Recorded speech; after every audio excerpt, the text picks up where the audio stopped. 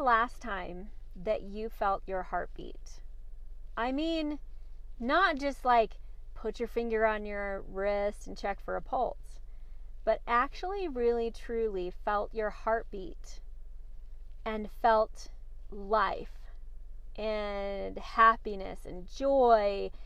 Can't wait to get up in the morning, running on the beach barefooted, happy as a lark, little girl exploding from inside of you.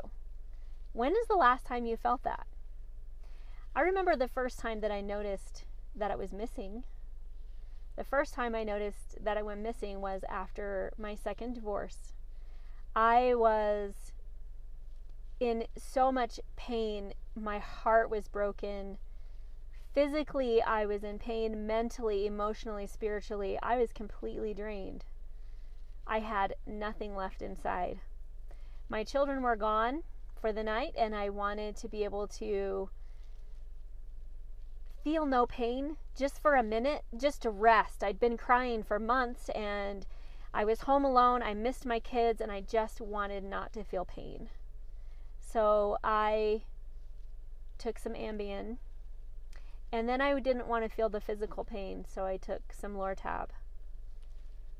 It wasn't until the next morning when I woke up and realized that I had been sick by the bed that could have been a problem.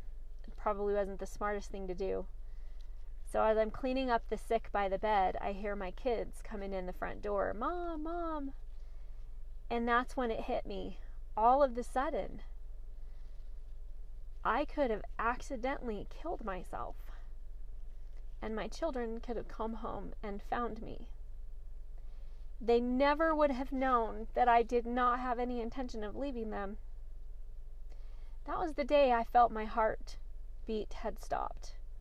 I knew that something in me had died. And it's also the same day that I used the defibrillators to restart my heart. As I was sitting on the couch with my kids that night, hugging them and holding them and realizing that here I am, a single mom with 5 children, no income, no job, nothing. That even though I had nothing, I had the world in my arms. I had my children. And I knew that I had to figure things out. What was I going to do? And I realized at that moment as well, not only had my heart started beating again, but I didn't know what I wanted to do with it because I didn't know who I was. I had spent so many years becoming what I had been told I should be or what I thought everyone wanted me to be. I was doing things simply for the purpose of what I thought others expected from me. I had even started saying things that I would not normally say, but saying them after hearing someone else say it because I wanted to be accepted. I became someone I didn't even recognize. So that day was about 6 years ago now. And that's when I realized I had to make some changes. And I have been making changes over the last 6 years. One of the big changes I made is that I've become an entrepreneur. I loved being a real estate virtual assistant. I loved working with my agents and helping them succeed and giving them more time with their families. I loved it. And that quickly turned into my being able to coach virtual assistants all over the world on how to start and grow their own virtual assistant businesses. That was incredibly satisfying to me. As I moved through my career, I became a digital marketer and I built websites and did branding and I do sales funnels. I love, love, love digital marketing.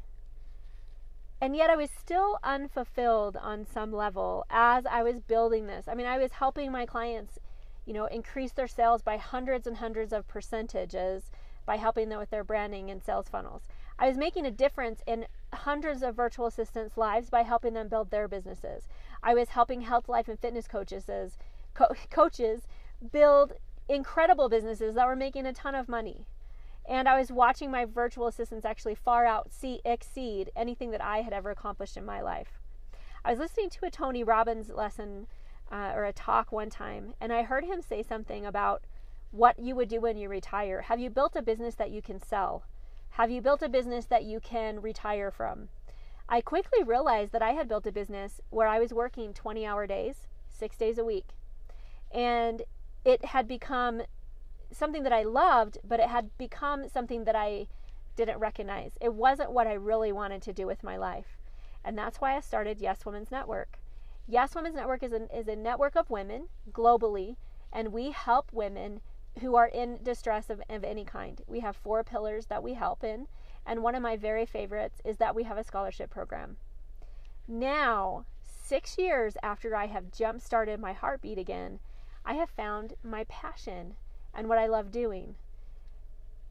I want you to do the same thing.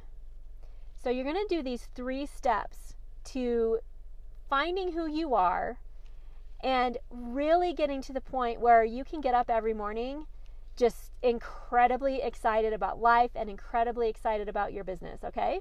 All right, if you're ready to write this down, the first one is you. You need to remember who you are. You need to find your heartbeat again. Why do you want to get up every morning? Are you serving your purpose? Are you the very best that you can be? Physically, mentally, spiritually, on all levels of life, are you succeeding as you? Or have you lost yourself? If you've lost yourself, it's time to find yourself. Because when you are the best you that you can be, when you discover you, you can do all of the other things that you want to do. And you will be incredibly successful at it. Much more successful than when you aren't sure who you are. So that's number 1 is you. Number 2 is that you need to get excited. Many years when I was in corporate, I would get up in the morning and try and think of a reason why I couldn't go to work. Or I would be driving to work with just like this saddest face. I did not want to go to work because it was so difficult. I wake up every single morning excited about my life because I have created a life of purpose. I know who I am. I know exactly what I want to do. I'm surrounded by an amazing family who is incredibly supportive, and I have fantastic friends, and I have friends all over the world. So you need to get excited about that, because I can tell you now that I have that, I've been able to kick anxiety and kick my depression in the face and get rid of a lot of other problems that I had.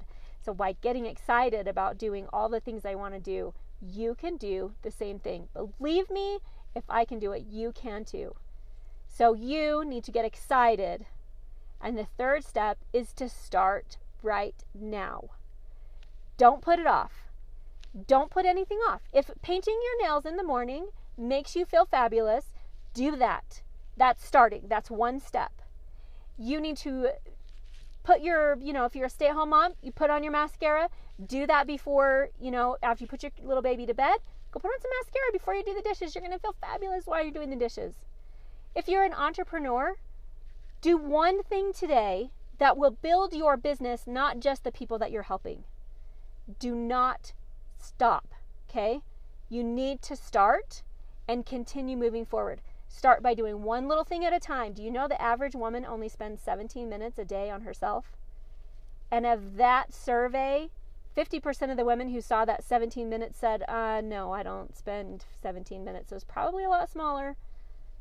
So you need to start by spending more time on yourself, and start by spending time on your business, and start by making sure that you're doing what you want to do.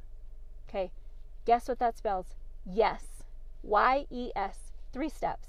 You get excited and start now to discover you and live your life and become the very best that you can be, so that you can have the amazing relationships. You can change lives, including your own. You can affect change. You can make more sales in your business. You can be more successful. You can make more money. All of those things will happen if you can discover who you are, get excited, and start. It really is that simple. Now, if you'd asked me this 5 years ago, I wouldn't have believed it. But because I've done it, not only have I done it, I've helped hundreds of women do it as well. I know it's true. It's going to be a little bit tricky. So you might want to start out by writing your I am statement.